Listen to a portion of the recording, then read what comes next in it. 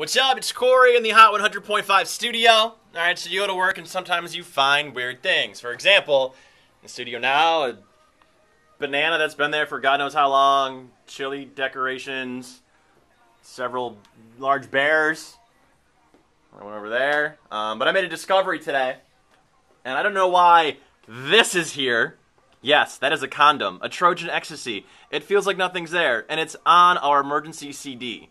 So in case the station goes off the air, that's what we just pop in and play music off that instead. I don't know why there's a condom there, but I'm a little bit concerned, and I don't know if I should sit in this chair. Yes.